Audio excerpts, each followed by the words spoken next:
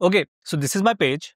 And when I click on this button, the image changes in the background and the card slides like this. This is a fully functional image slider built with just a bit of HTML and CSS, no extra plugins, no heavy scripts. It's smooth, responsive, and completely customizable. And you can change anything you want from the images, text, or the entire layout. In this tutorial, I'll show you exactly how to set it up from scratch inside WordPress. We'll create a new page, insert the code, and tweak the settings to make sure everything looks perfect. By the end, you'll have a clean, lightweight slider that fits seamlessly into your site. So, let's get started. First, we need to create a new page. Open up the WordPress dashboard, head over to Pages, and click on Add New.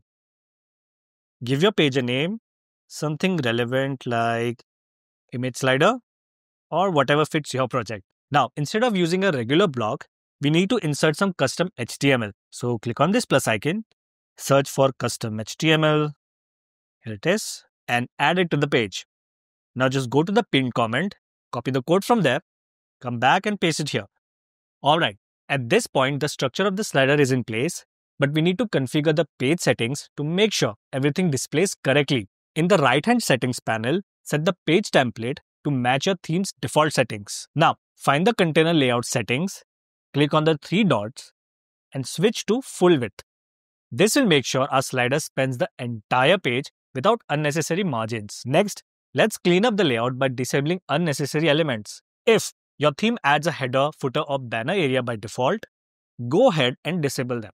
The goal here is to make sure the focus stays entirely on your slider without distractions. Alright, hit publish and take a look at your page. At this point, the structure should be in place, but it might not look perfect just yet. That's because we still need to tweak the HTML and CSS code. Now, let's break down what's happening in the code and how we can customize it. But before that, whenever I'm doing some design work for clients, I make sure to install this free plugin Airlift because, okay, let me actually show you this. So that's my site speed before and that's after.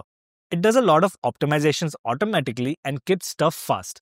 So you should definitely try this and I'll leave the link in the description below. Now, let's break down what's happening in the code and how we can customize it. The slider itself is built using the nested classes inside the HTML. If you want to change any of the titles or descriptions, all you need to do is modify the corresponding text inside the HTML structure. For example, if one of your slides says, "Welcome to my portfolio," and you want it to say something else, just find that text inside the HTML like this and change it directly. Next up, let's talk about styling. The size and color of the text elements are controlled in the CSS section of the code. If you want to change the font size, make it bolder, or use a different scheme, or use a different color scheme, find the appropriate class name inside the style section and modify it accordingly. It's all straightforward, just tweak the values to match your design preferences. Images are another key part of this slider, and swapping them out is easy. Each image is loaded using a direct URL, so if you want to replace an image, all you need to do is upload a new one to the media library, copy its URL from here, and paste it into the appropriate spot inside the HTML code. Now, here's a little trick. Make sure the same images is used for both the block preview and the main slide image. This keeps everything looking uniform and avoids weird size mismatches. If you want to tweak the navigation buttons, the next and previous buttons that let users switch between slides, those are positioned using absolute positioning in the CSS code. If they look off on certain screen sizes, just adjust that positioning values inside the style section to make sure they sit exactly where you want them. Finally, let's talk about resizing the slider cards. The width and height of the slider elements are also controlled in the CSS.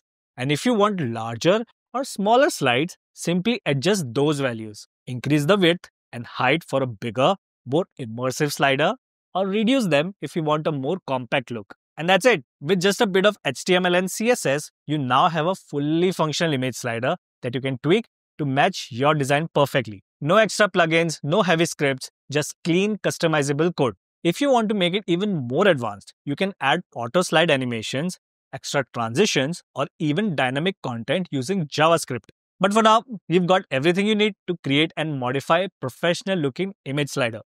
Comment below if you have any questions and I'll help you out. Click this video if you want to triple your site speed in just 1 minute.